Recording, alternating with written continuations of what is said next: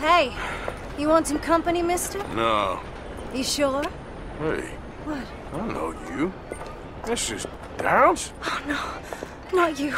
Get away. How? Now. I mean, hey. Help! Help! Hold on. This man is bothering Now. me. Someone help me. Officer, help! We go back. When I say we go back.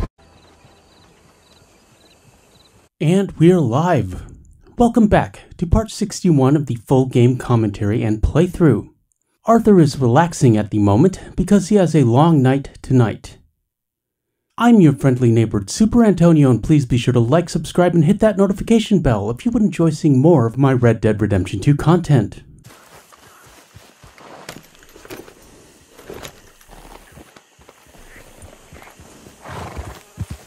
We need to see the mayor. He's got some more work for us.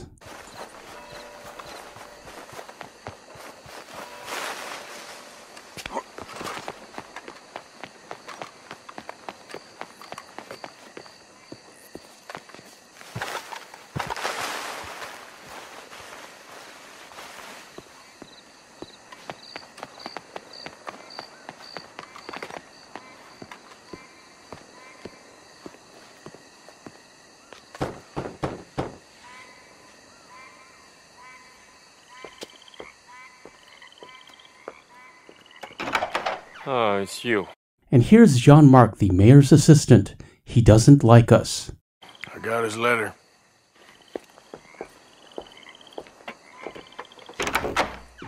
Mr. Arthur. Sir? Education is the most wonderful thing. It'll raise us higher and higher. Make civics and ethics less a work of dirty-minded pragmatists like me, and the calling of higher, better men. Hear, hear. Without it, we are savages. But with learning, why, in 50 years, man will put down his guns and start living a life of relentless purity. Hear, hear. But the rich can be so very self-absorbed. How can I help? You can't. We need all our strengths. That's the point. We've gone over this. Violence is never right. Jean-Marc is a true believer, and his faith in the mayor also implies that at one point the mayor was a good man. I agree with you. But it's not violence. It's the mere threat of violence. Against whom? Also note Jean-Marc's suit. That is a loud plaid. Against Hector Fellow's worst nature. To convince him to make good on his promise to help finance the library. Who is he and where do I find him? Arthur will take a moment to post for the thumbnail and the Instagram. Link in the description if you'd like to follow, in addition to links for the merch store, my second channel, which features more podcast-related content, and our Discord. He's a newspaper man. And He's leaving town on a coach, heading to his country estate because he doesn't like your heavy-handed approach. Well, you certainly won't like my heavy-handed approach. Thank you, Mr. Arthur. You'll spot him on the road through the bayou. He has a red coach. So we are clear, I do not approve of this behavior. Politics, however, is all about compromise, and at some point the game switches from grabbing power to keeping power. That's where Arthur comes in.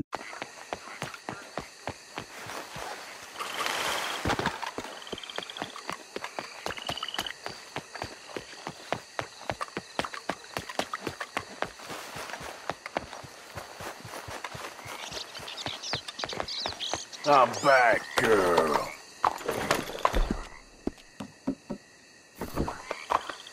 You're okay, girl.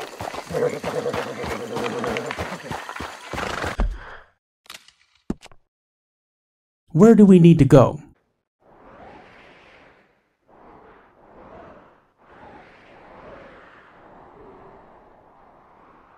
Right about here.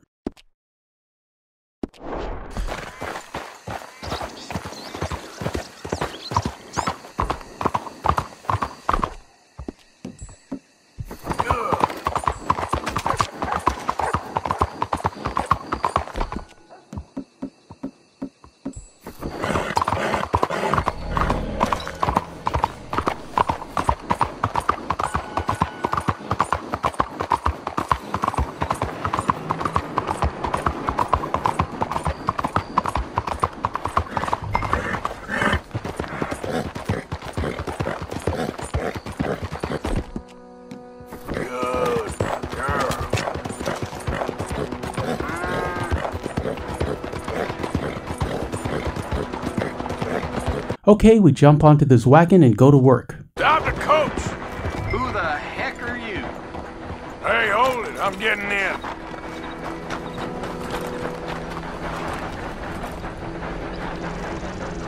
Okay, drive. What the hell do you want? Mr. Fellows, ain't it? Charity, sir. And an appeal to your better nature. This is most impudent. Oh, no, it's not most impudent. Trust me, buddy. I can get a whole lot more impudent, but this is a good cause for a wealthy man such as yourself. The chance to add some dignity to all that wealth. Dignity? By helping to finance a library in town. Think of the prestige, sir. Oh, get out of my carriage. But the mayor... Mayor? The mayor is a crook. Me too.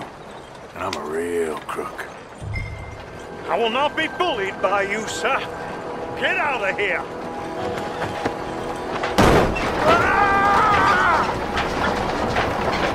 Oh, I'm sorry, was that? Yes, I'd like to finance the library for the common good.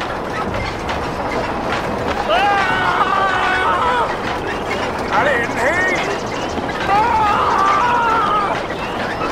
What was that? Please! All right! There. You see? That wasn't difficult. You know, they say it's better to give than to receive. And certainly in the case of a beating, I know that's true. Now, the mayor awaits your check, sir. Been a pleasure. There's a good man in there. Let him live a little more. Driver! Hold up!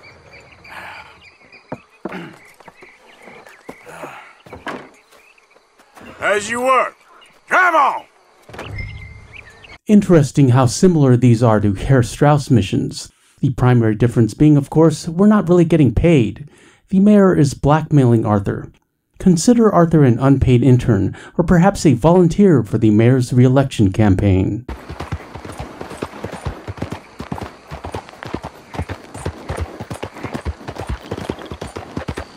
At any rate, we need to return to the mayor's house after dark for further instructions.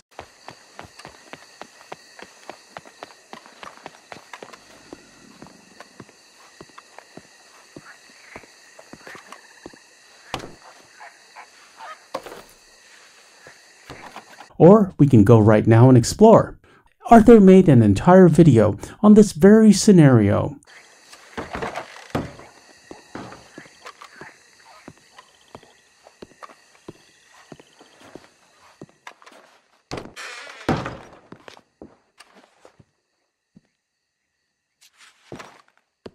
There's nothing much in here. Let's move on.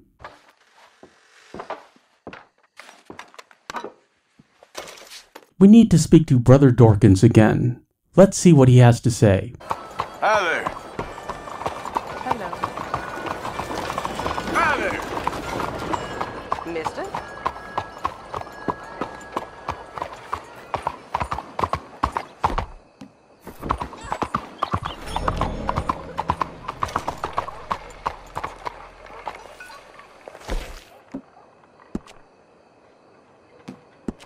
Mister? Hello, madam. Hello, mister. Try it again. Please. Please. It is... Hello, mister. Sister, my friend, Mr. Morgan.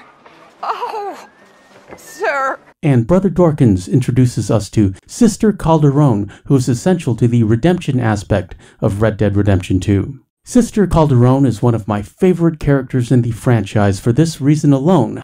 However, the fact that John meets her 8 years later in Undead Nightmare makes her even cooler. Sister, I've done as you asked. Bless you. But it's not sister. It's Mother Superior. Mother Superior Calderone. Our bishop was a stickler for regulations. Until he got sick last week and ate half of the cathedral choir boys. I'm sorry. I only mention it because my girls are laughing at you calling me sister. What do you think is causing all this? Déjame ver. Mexico is an old country. Many faiths have lived and died here. Many evil spirits have flourished. I have no idea what is afflicting the people here, but I know it is a sickness of the soul. Something supernatural, maybe. Certainly nothing rational. Perhaps if you were to get me a live one of these creatures, we could try a couple of experiments. Certainly. Get me a new one.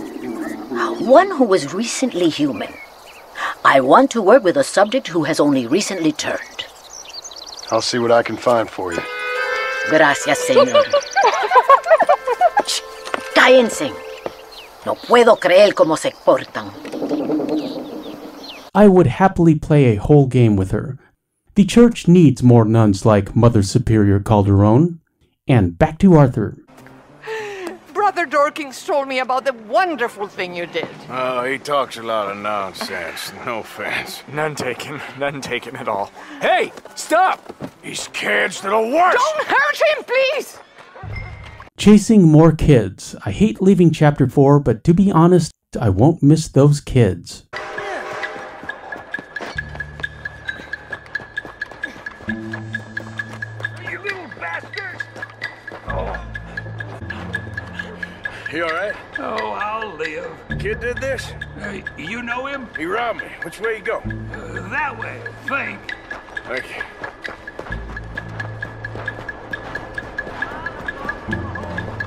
Get off me! Where's my watch, you little weasel? I don't know nothing about no damn watch. Last Saturday. Hey, you! Why don't you leave the boy alone? What's it to do with you? Hello, sir. I could hit a lot harder than you. I promise you that. All right, forget it. Little shit ain't even worth my time. Thanks, mister. Intimidate here. He runs off, the kid runs off, and we get an interesting cutscene.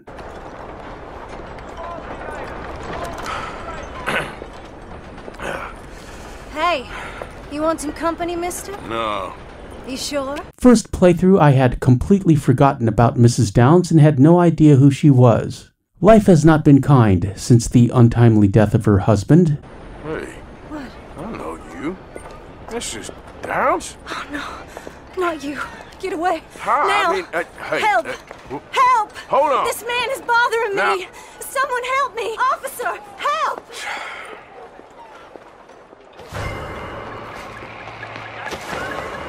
And would we really get this much law chasing us for a disturbing the peace charge?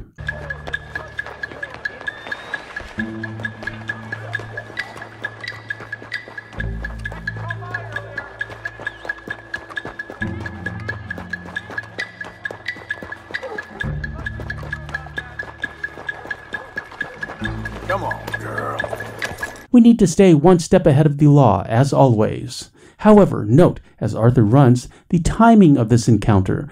Right after doing a good deed for Sister Calderone, Arthur is reminded of his past life. His past sins, as it were, are catching up to him. You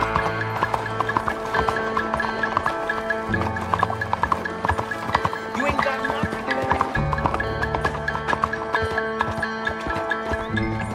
To paraphrase Johnny Cash and Moby, you can run on for a long time. Sooner or later, God'll cut you down. Sister Calderone is in front of the cathedral. It's a new challenge, Father. When I was younger, those challenges used to frustrate me. Mr. Morgan! Excuse me, Father. Sister, I got your cross. You didn't! Oh, I did. Oh, I hope the boy... He's fine, physically. Mentally, he's a piece of work, but who am I to say? Brother Dorkins was right about you. You are the most wonderful man. Sister Calderone goes in for an awkward hug here. Very charming. Everyone needs a hug, especially Arthur. Brother Dorkins is greatly deceived, I'm afraid, but I'm happy to help a little. And I really don't like the look the Padre is giving us here. Looks like he doesn't trust us, which, to be fair, he shouldn't. One good deed doesn't make up for a lifetime of bad, but it's a start, and it should count for something. thank you. You see, it's a thing, but my mother gave it to me when I was a novice, shortly before she passed. You are the most wonderful man. Oh, excuse me, Father. Sister, enjoy your day. See, Father? Brother Dorkins found you. I told you. Brother Dorkins. And we owe the city $5.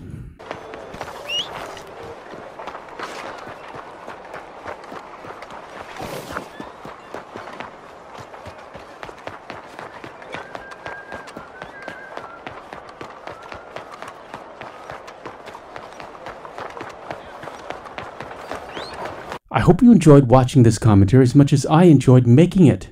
We have knocked out every stranger mission and side quest in Chapter 4, with the exception of a final meeting with the mayor. And coincidentally, not really, we are in front of the trolley station, and Dutch is right across the street.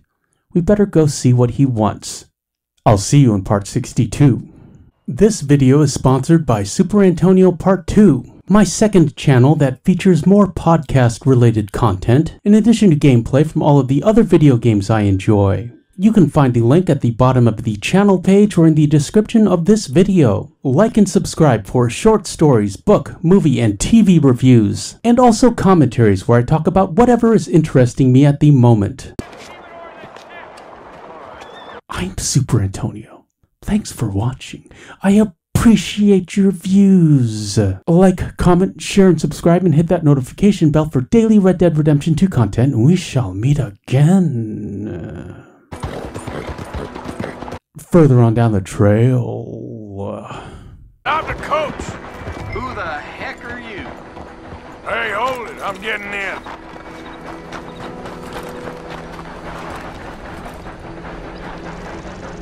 Okay, drive.